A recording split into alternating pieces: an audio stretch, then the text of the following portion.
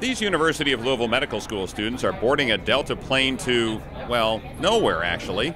On this night, the plane has been turned into a cramped, single-aisle medical emergency simulation training lab. Today we're practicing in-flight emergencies aboard an actual aircraft. UofL is the only school in the country offering this unique training as part of a disaster medicine certificate program.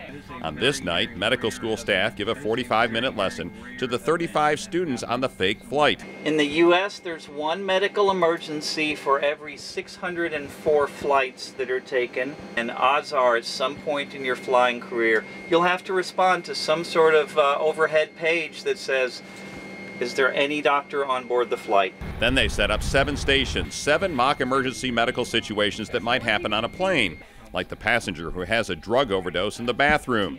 The students are told to try a dose of Narcan, and when that doesn't work immediately, some oxygen.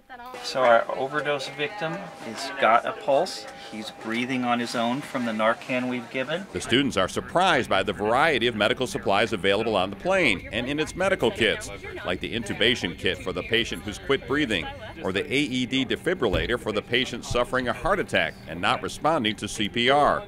Most kits in an emergency medical kit on most major airlines have enough stuff on board to where a patient can be stabilized, traumatic injuries can be stabilized long enough to either divert to the closest airport or to carry on to your destination and have an EMS crew rendezvous with you at the gate and take them to definitive medical care. But this isn't a hospital with endless supplies. And you have to get creative in some of the things that you need to do in order to provide medical services in flight.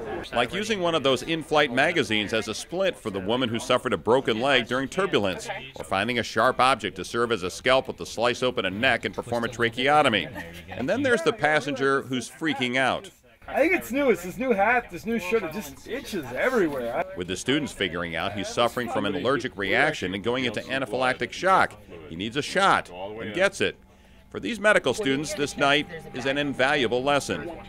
And so something like this is really great opportunity, especially for someone like me. I'm interested in emergency medicine, and so something like this is not something we're exposed to very often. I think it could for sure happen. I mean, we had several doctors that were actually on the plane helping us out, and it's happened to them multiple times. So hopefully it doesn't, but I definitely feel a little bit more prepared if it does.